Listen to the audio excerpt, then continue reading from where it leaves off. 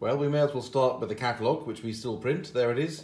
So that's the 7th of July sale, delayed from the 28th of April because of the COVID thing. You'll see that we take great trouble to take nice photographs, write up histories and provenance where we can.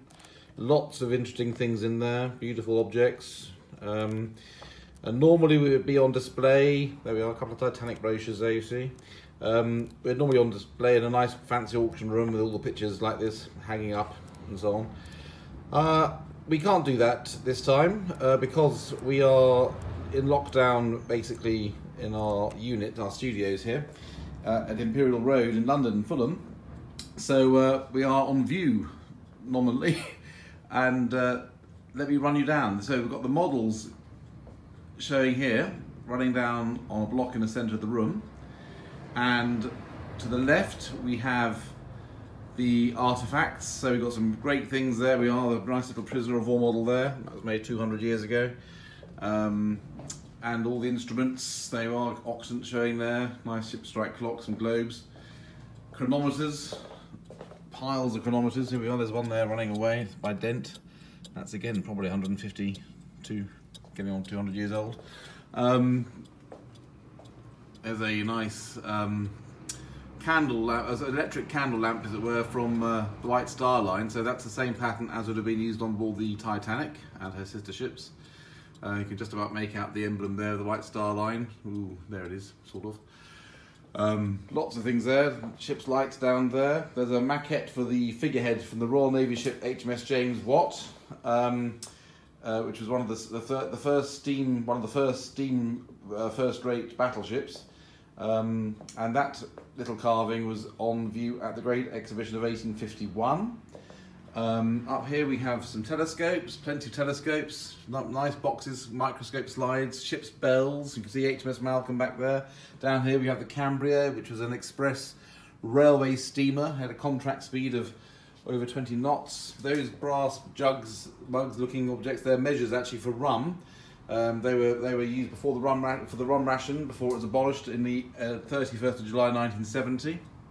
Barographs, and here we've got a pair of Second World War German U-boat binoculars, which I'll just give you a peek inside. They're in near mint condition, showing you there. There's the manifest. There they are, showing in all their glory. Absolutely fantastic optics. On the rack over here, we've got a clock from the Mauritania, it was believed, and it was then bought and presented to a guy who left Thornycroft, so it's got a dual provenance. This chair, innocuous looking though it is, was in the great cabin of HMS Queen Elizabeth and was used to sign the German surrender at Scapa Flow in 1918 or 1919. That plate, that's called a tread plate. You had them on the sides of ships when you got on board, and that was from a hospital ship which was torpedoed off in English Channel in I think it was 16 or 17. All the information's in the catalogue. We write it down there, so I don't have to remember it all.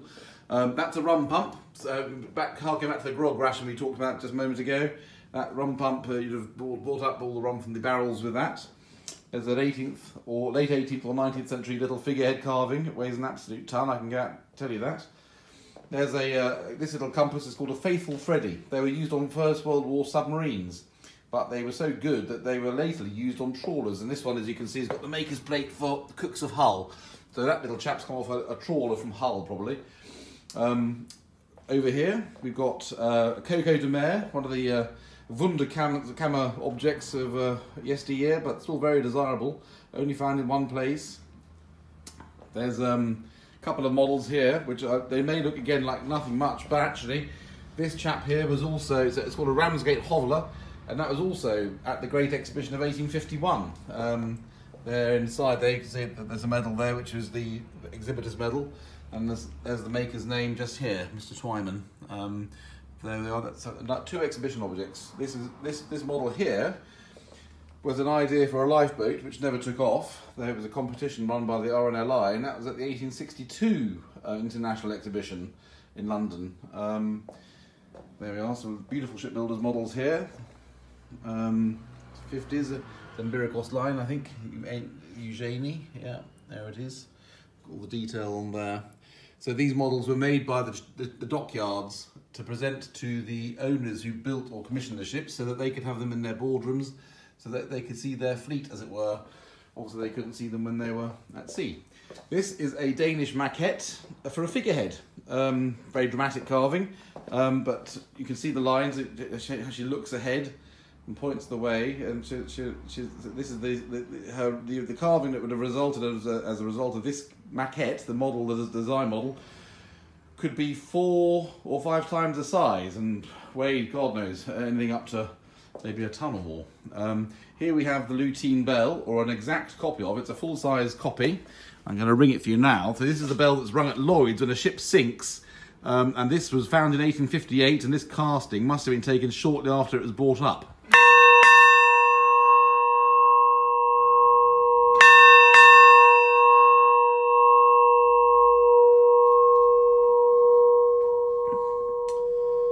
As you can see, quite an impressive ring. I'm going to silence it there. In fact, 2 rings, I think, was for the safe return of a ship. Here's all our paintings, all to be pulled up as required. This is the sternboard of a ship called the Svanen, obviously, from Copenhagen, but it was wrecked in the 1930s, but satisfactory enough, near enough to the shore for this to be saved. So it's a sternboard, the name board, as it were, from the wreck. Here's a pair of doors from the saloon, showing astrolabes and so forth, a pair of carvings.